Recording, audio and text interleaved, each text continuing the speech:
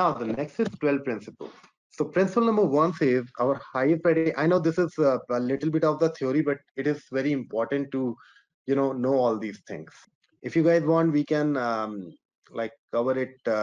If you think that we are spending too much time on this, let me know. We can cover it fast as well. So our highest priority is to satisfy the customer through early and continuous delivery of valuable software. What does it mean? So we think two things: early and continuous delivery. Okay, why early? Because early is important because as early as you go to your customers, you start getting early feedbacks as well. Okay, take the example of okay, the same example which I gave you. If you go to your customer after 6 months, you get the feedback after 6 months. If you go to them, you will get the feedback after a month. And if you are working on 1 week or a 2 week sprint or releasing almost daily or weekly, you start getting early feedbacks. You save more money and time to improve your product. And continuous delivery. Continuous delivery means uh, don't give everything in one go because it is going to take a long time. Just break your product into small pieces, small features, and in each and every version, keep giving something. So this is how your customers would be satisfied with the features they are getting, and it will also give you an idea that which kind of features they are liking and what should be your the direction of basically adding new features. Just take the example of Paytm. When they initially launched, they came up with some cashback kind of a scheme. Okay, I believe the Paytm, the way it looks like today, probably they would not have thought about it 6 7 years back. But based on the way people are using it, what are the features they should add, what are the features they should not add, that kind of feedbacks basically give you a lot of information which helps you to plan your further steps. Let's say welcome changing requirements even late in the development. Agile process harness change for the customer's competitive advantage. So even if the requirements are coming late, welcome them because market is changing very fast. Just take the example of your smartphones that we are having today.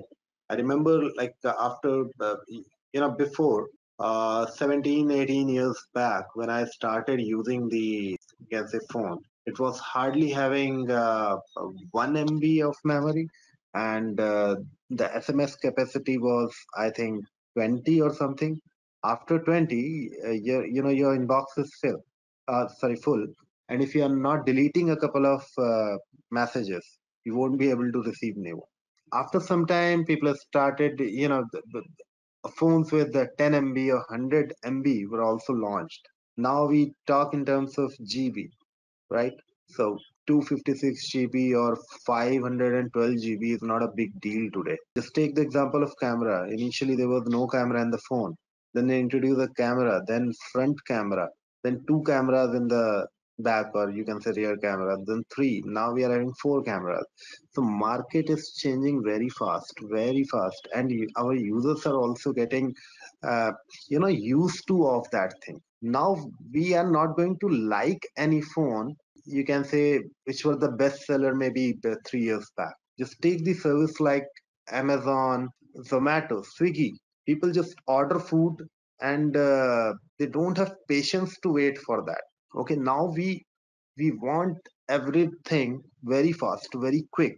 It's not just products which are evolving. The expectation of the users are also evolving with the same speed, and that is why it becomes really important that we accept any change which is coming, even the late. Otherwise, we would be out of the market. We don't want to, you know, we don't want to deliver the outdated product, or people are not going to use it. Just think these principles are written in 2001. The examples I'm giving, they are definitely from today's world, but these things were, even relevant at that time. Deliver working software frequently from a couple of weeks to a couple of months with a preference of shorter time scale. So we have already discussed about it, that what is the benefit of delivering anything in a weeks or in a shorter time scale. We get faster feedback. We get opportunity to improve faster as well. The business people and developers must work together throughout the project. Why it is important? Because the business people, if I say business people, are the people who understand the end user very well, who understand the market very well. Where the where the developers, their core, you can say, knowledge area is the technology. They understand the architecture, they understand the languages, database, these kind of stuff, but they don't know that what we can sell in the market, what customers are demanding, and if we are getting the requirements in the form of documents, there would definitely be a gap. And that is why the business people and developers should interact frequently, and development people should understand that what business people are actually expecting from this product, what they are trying to achieve from that product. Build projects around motivated individuals, give them the environment and support the need, and trust them to get the job done. So when I say motivated individuals, so a study says if we give three things to the people, they feel more motivated. And these three things are uh, the autonomy, give them the freedom; mastery, that means all the knowledge which is required to build a product; and purpose. If you keep guiding people that you work on this, you work on that, obviously they will keep feeling that okay, this is your work. They are not responsible. This is something you want, and I just have to work on it as a resource. But this should not be the thinking. If you want people to be motivated, give them the freedom to decide that what is the best way to develop this product.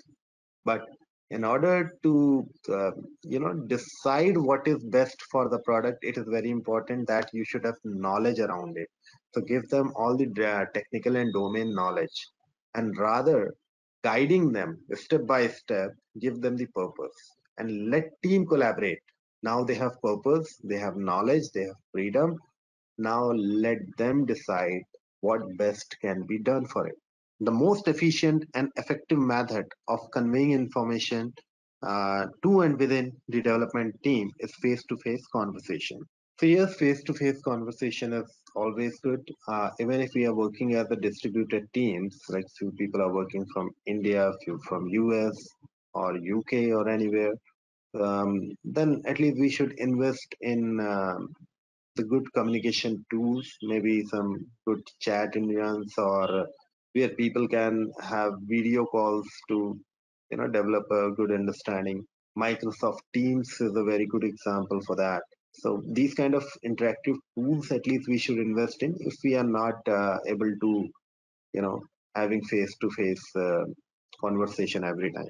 As I told you that these things were written in 2001, and yes, maybe by that time the distributed team was not in that much culture. Working software is the primary measure of progress. So we have already talked about a lot of examples where we can say that working software is the primary measure of the progress, because your software should be able to solve the user's problem. Also, the traditional way of working, where we used to work on the 6 months or 1 year long project. During that time, what used to happen, like let's say your development is going on for 3 months or 4 months. After that, testing is going on for 3 4 months. Integration, testing, maintenance, there were a lot of phases there. Till the product is completed, people usually used to talk in terms of percentage. The development is 60% completed or 80% completed. Same way, testing is, let's say, 50% completed or something. Um, it was actually not giving us the right picture, because still we are not having anything working that we can see that it is solving some problem. No, we could not see. Um, and how we are dealing with this kind of problem by working in the iterative way, because here in each and every iteration or each and every sprint, we are developing a small piece of working software. Now we know, even if we are 5% or 10% completed, we know that okay, that 10% is actually developed, integrated, tested, and working. Now in new version, maybe we can add 3, 4, or 5% more features. But at least we know that these are the working softwares. They are not just the percentage, the 70% development completed or testing completed. They are the actual thing. Agile process promotes sustainable development. The sponsors, developers, and users should be able to maintain the constant pace indefinitely. So when we say sustainable pace, basically sustainable pace means team should be comfortable, happy with the work. Number two, your customer should be able to consume the work being developed by your development team. And number three, your customer should be happy with the quality. So if we are having these three things, then only we can maintain the sustainable pace. Sustain, I think we all know that sustain means something that that can last longer. If our teams are not comfortable, they are overloaded. Obviously, we cannot run the show forever in this way. Where teams are not comfortable working on the weekend or working late night, definitely they won't be able to give the 100% in this situation. There are chances that teams are going to compromise with the quality as well because of the workload and all, and which is ultimately going to result in the form of production defect or other quality issues with the customers. In this way, obviously we won't be able to sustain. Now the work your team is producing, the customers in the market are not able to consume it. We are doing overproduction or something. Okay, so we are building something but we are not able to sell it. Even in that case, team won't be able to make any profit, and sorry, the business won't be able to make any profit, and even this model cannot sustain. And if we are compromising with the quality, then again customers are not going to buy your product. In order to develop a sustainable pace, team should be comfortable. The development team or whoever are involved in the development, they should be comfortable. Your customer should be able to consume the work you're developing, and they should be with the quality. Continuous attention to the technical excellence and good design enhances agility. So yes, technical excellence is very important, and a lot of new technologies are coming. If we are not learning them, our knowledge would be limited, and also our the solutions we are providing, they would also be, very limited in terms of usability or can say efficiency. So it is very important that team focuses on the technical excellence as well. Simplicity, the art of maximizing the amount of work not done, is essential. Can anybody tell me how maximizing the amount of work not done can help you? See, maximizing the amount of work can help, but maximizing the amount of work not done, how does this can help? Any guesses? No idea. Remember our working agreement. We agreed that it won't be a one-way communication. So that like whatever we have done is accurate, and there is no rework is required, even if it is cost of maximizing the work not done. Okay. I assume that we all are having the television at our home, right? Yes. So, have you ever seen the remote of your television? I'm not talking about the your Amazon Fire Stick remote. I'm not talking about the Tata Sky or any DTH remote. I'm talking about your TV remote only. Either it's from Sony, LG, Samsung, or whatever. How many buttons are there in that remote? Approximate 30 to 40 buttons at least. How many do you use? Maximum five. Hardly 4 or 5, right? We don't even use channels from our television remote nowadays. We use our Dish TV, Tata Sky, or Amazon Fire Stick remotes for that. But still, we are having a lot of buttons in our TV remotes. What we hardly use is maybe power on, power off, volume up, down, some picture or sound setting. Not more than that. But still, we have numbers from 0 to 9 that we never use, never, and a lot of other buttons. But still, companies are building that kind of remotes. So Philips basically ran a survey around it, and after that survey, they came up to a conclusion that we can simply remove 70 to 80% of the buttons from this remote because people never use it. and they came up with a simplified design.